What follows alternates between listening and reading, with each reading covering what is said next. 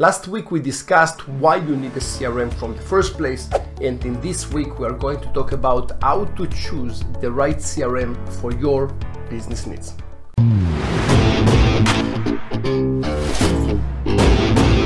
Step number one will be to create a list of all your business requirements. This list is supposed to have two columns. Column number one will be all the must, basically the things that the target CRM that you're going to acquire will do them perfectly. Now, it's also important to say that once you are going to interview the vendors that are going to help you with the CRM implementation, they will need to tell you if the items that you must have in the CRM, if they are a native part of the CRM or if they are going to charge you extra to implement them. We saw many times clients that talk to CRM vendors, and the must list, the things that are mandatory and most basic for the company, they've been told that this is yes, that can be done. But then when they wanted to implement it, it cost them tens of thousands of dollars. So of course anything can be done, but it's important to know that you know how much it's going to implement it and if it's a native part of the CRM. The second list that you're going to create will be all the cream, all the cool stuff that you want to have, but if the CRM is not offering those items, it's okay. CRM license fees are also very tricky point. You will have some companies that will offer you a very inexpensive price for the first year, and the second year the price will go up. You will have different companies that offer you for the first licenses a little bit of money or some basic CRM with no capabilities. Don't fall to those traps. You will need to have a very strong CRM. You will need to know in the beginning how much it's going to cost the licenses, and also in general how much money it will cost to implement additional features on the CRM. As an example, Salesforce will be a very good CRM, but it's more for enterprise, for big companies. Every small change is thousands of dollars. While Zoho CRM, for example, it's more for small businesses, mid-sized businesses. And also, therefore, the implementation and changes are not that expensive. Another point that is critical for 2022, and I'm sure that it's going to be more critical as time goes, it will be if your system, the target CRM that you're going to use, have open APIs. Basically, if your system can be extended so it can support more options in the future.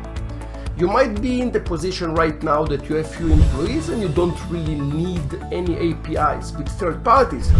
But guess what? When you grow, you will have more needs. And when you will have more needs, you will need to extend your CRM to connect with more systems. If your CRM do not have proper integrations with the outside world, you're stuck.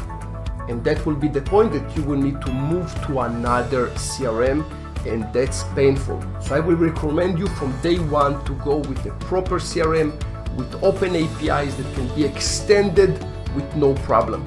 Next will be what type of support options your target CRM is offering. As an example, you can pick up your phone, you can call as a client, even though you're not a client. Call as a client to one of the companies that you are targeting and see how fast they answer the phone. In Zoho, for example, you will have a chat option that from the CRM you can click on chat with us and it opens a chat and you can chat with the agent. You can give them a phone call, you can send an email. The same thing you need to do with other systems. You need to make sure that the level of support that you are going to get from your target CRM is good. Otherwise, you will need to spend lots of money with vendors that will eat your hours on basic support questions. The last item on the list will be how easy it is to operate and manage the CRM that you're going to use. I don't like any CRM that I cannot manage in-house. It's horrible. You will be the hostage of the company, and when you move from them to another company, you will need to spend more money because they need to understand what was done on the previous with the previous developer. Horrible, painful. You will need to manage the CRM in-house. Whatever CRM that you're going to choose, you need to make sure that you're starting, let's say, a trial account. You're playing with the system and you need to understand how to use it. Most systems, in 2022, most systems will be easy to manage. For example, Zoho CRM, the majority of our clients, we will help them implement and start the CRM, and from that point, they will do probably 90% of the work in-house. So it's not that difficult to maintain.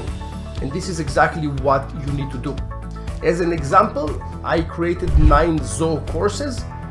One of them is Zoho CRM, basically how to maintain and manage CRM A to Z, and that's for non-developers.